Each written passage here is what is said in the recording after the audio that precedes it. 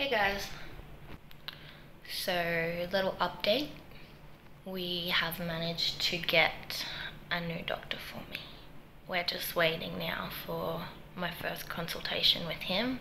It could be today, it might be on Monday, but I've got a lot of hope now. Now that I'm awake again, I'm gonna try and stay awake for the rest of the day, which is a bigger challenge for me than it seems, I guess. I hope everybody else is doing well.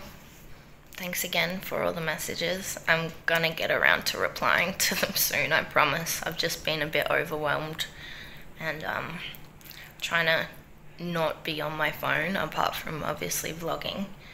I obviously find this quite therapeutic and quite a good release. Whereas I think when I look at my phone some days it's just too much. I'm gonna do some of those nano blocks for mental health to keep myself in the present moment today. I've got some cute things like aesthetically good to touch and feel. Like I've got my crystal ball for meditation, for grounding. It's quite like, it's almost like kinetic because it's super cold, nice and heavy and round, and I was lucky enough to be able to bring it in here. Because one of the nurses said, yeah, you can have it as long as you don't throw it at us, which I'd never do. But yeah, I just sit kind of like cross-legged and have both hands kind of holding it, grounding me. So I find that really good. And I got some plushies because I think even though I'm 31, it's so comforting to touch and cuddle something soft. So I've got Kendrick Lamar. He's really cute. I've been cuddling him the last few nights. And I've got my panda corn from home too.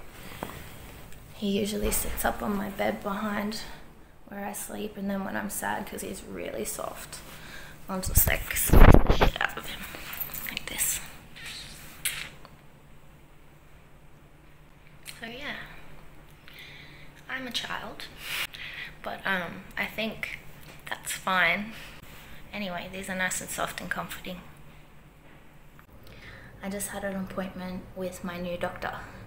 So he came today, which is awesome because I wasn't really expecting him until Monday because obviously doctors are very busy, but he made the time to come and see me. It was really nice. He listened to everything I had to say. He didn't trigger me, didn't challenge me. He was just really like what I needed. Just someone on my team, like a professional that is supportive. So I'm feeling way more hopeful after that. And yeah, I smiled and had a laugh with Mum over the phone, like a proper laugh. And yeah, that was good because the last few days I haven't really been able to smile or anything like that. Still baby steps, but feeling a little better after that. We've got a plan. Thanks for watching.